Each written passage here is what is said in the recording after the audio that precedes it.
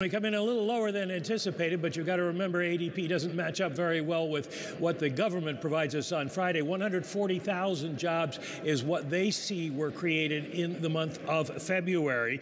That is up from 107, which was their initial print last time.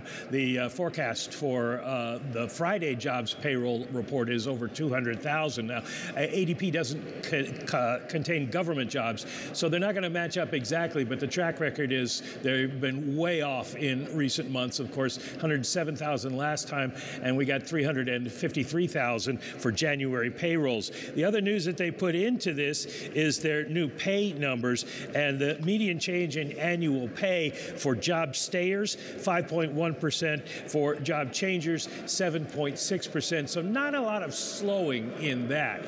It'll be interesting to see how this compares with what we get on Friday, guys, because, of course, the Fed would be looking for numbers more like ADP's than what we've been getting from the Bureau of Labor Statistics.